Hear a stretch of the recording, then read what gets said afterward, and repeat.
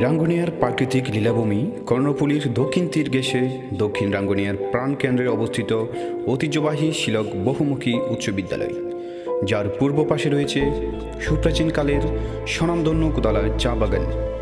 দক্ষিণে রয়েছে মন বোলানো ছোট বড় অসংখ্য পাহাড়। ব্রিটিশ শাসনের ক্রান্তি লগ্নে 1945 খ্রিস্টাব্দে অত্র এলাকার মনীষীদের অন্যতম জনাব আলহাজ মোহাম্মদ হামিদ শরীফ মিয়া,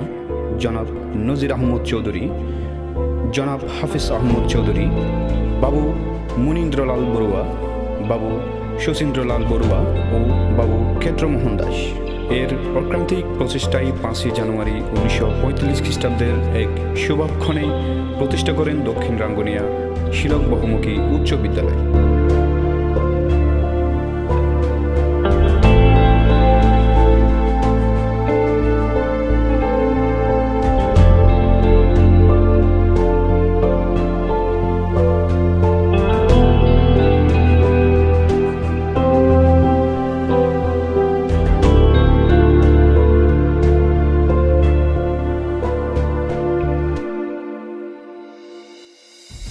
যার প্রতিষ্ঠাতা সভাপতি হিসেবে ছিলেন জনাব আলহাজ মোহাম্মদ হামিদ শরীফ মিয়া,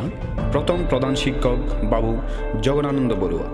বিদ্যালয় প্রতিষ্ঠাকালীন এবং বিদ্যালয়ের বিভিন্ন দুঃসময়ে ও প্রতিকূল পরিস্থিতিতে যে সমস্ত মহৎ প্রাণ ব্যক্তিগণ সহযোগিতার হাত সম্প্রসারণ করে সম্মানিত দাদার তালিকায় নাম উঠিয়েছেন, তারা হলেন ব্যবস্থাপক কোদালা চা বাগান মরহুম নাজার আলী চৌধুরী, মরহুম বদরুস মেহের কবিরাজ, প্রয়াত রাজকুমার বড়ুয়া, প্রয়াত রাম নারায়ণ মুরারি, প্রয়াত রুবিয়ান হেডম্যান মরহুম মোহাম্মদ হোসেন চৌধুরী, মরহুম নুরুল আজিম চৌধুরী, মরহুম আলহাজ মোহাম্মদ আব্দুল কুদ্দুস, মরহুম আলহাজ আব্দুল হক মেম্বার, জনাব কবির আহমদ চৌধুরী, জনাব মোহাম্মদ ইলিয়াস হায়দার চৌধুরী, বাবু সজন কুমার তালুকদার, জনাব নজরুল ইসলাম তালুকদার, জনাব আহমদুর রহমান রাজগ্রুপ চট্টগ্রাম, জনাব শাহাফুদ্দিন চৌধুরী, বাবু তুষার ক্রান্তি বড়ুয়া, জনাব নুরুল ইসলাম তালুকদার,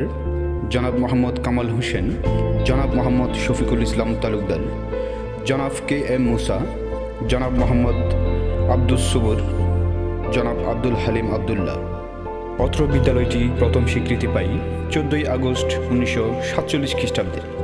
বিজ্ঞান ও বাণিজ্য বিভাগ খোলা হয় 1 জানুয়ারি 1966 খ্রিস্টাব্দে।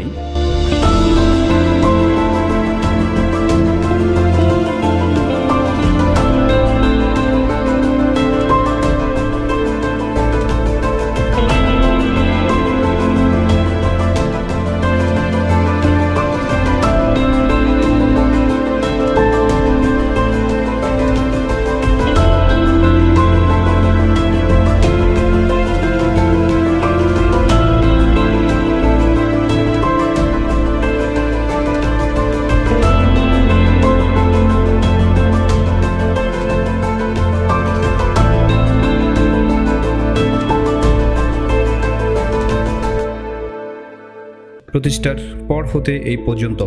যে সমস্ত ব্যক্তিগণ অত্র বিদ্যালয়ের প্রধান শিক্ষকের দায়িত্বে পালন করে অত্র বিদ্যালয়কে এত দূর পর্যন্ত নিয়ে এসেছেন, বাবু জগনানন্দ বড়ুয়া, মুখ্যদা রঞ্জন বড়ুয়া, বাবু শচীন্দ্র বিনোদ চৌধুরী, বাবু নীরদ বরণ চৌধুরী,